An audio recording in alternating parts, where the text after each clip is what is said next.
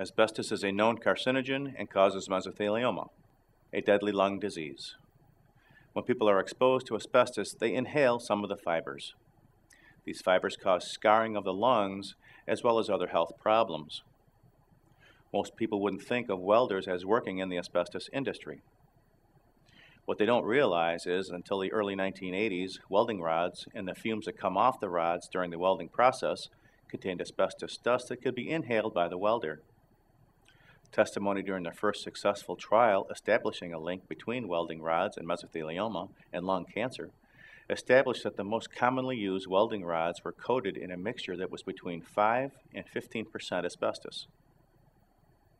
In July 2003, 2 workers who had developed mesothelioma and lung cancer from inhaling asbestos during their employment as welders won a jury verdict holding the welding industry liable for their injuries.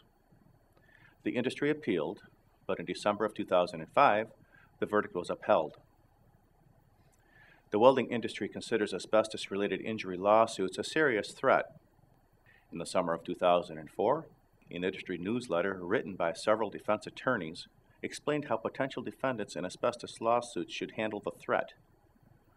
The advice included protecting industry assets by reorganizing their businesses and doing everything possible to make sure the companies have full insurance coverage.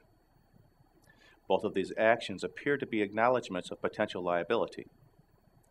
One of the reasons for their concern is the number of people who were exposed to welding fumes. In 2003, there were an estimated 700,000 to 800,000 welders or retired welders living in the United States. Hundreds of thousands of other people were potentially exposed to the fumes as bystanders or laborers working near welding operations. In addition to the fumes, the fire risk associated with welding and the sparks it produces often created an environment in which asbestos blankets or gloves were used to prevent fires from starting. Although today regulations are in place to help protect workers from asbestos exposure, many buildings and products still contain asbestos.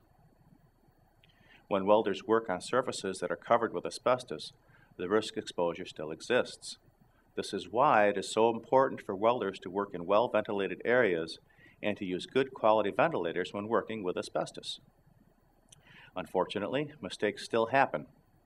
In July 2007, an asbestos removal school in Queens, New York, was shut down for teaching unsafe asbestos handling methods and for helping its students cheat on state certification exams. The federal government is currently looking at a bill that would ban asbestos in the United States. First introduced in June of 2002, the bill was referred to committee where it has stalled for some time.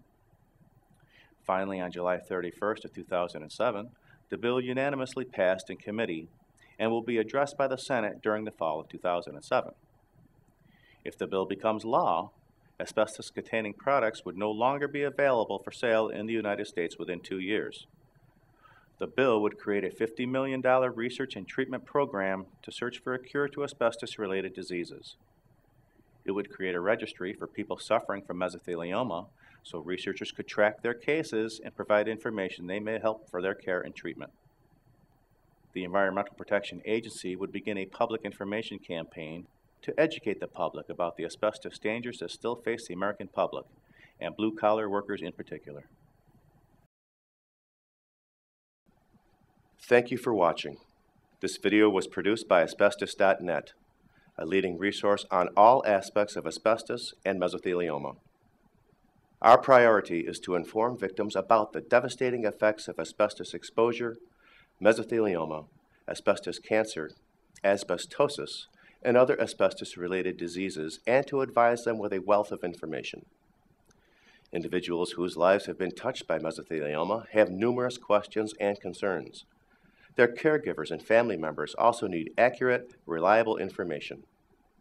If you or a loved one have been diagnosed with mesothelioma or asbestos cancer and need more information, we invite you to visit and explore the thousands of pages of oncologist-reviewed material on Asbestos.net, to call our convenient toll-free number shown below and speak with a mesothelioma specialist, or to use the simple contact form found at Asbestos.net to request a free copy of our informative books, custom inserts, and DVD. Asbestos.net. Information and help for patients and families.